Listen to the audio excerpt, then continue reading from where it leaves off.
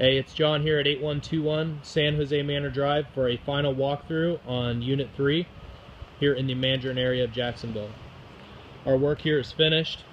This unit is ready to rent. We didn't have to do a tremendous amount of work on this one, just a light touch-up throughout. Replace light bulbs as needed. New air filter for the AC. Clean the entire place, and that's about it. It's the kitchen. Entry living room where we just came in.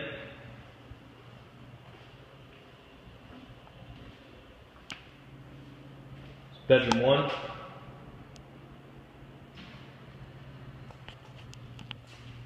Bedroom 2. It's a 2-1. It's the laundry room for the washer and dryer. And then the bathroom.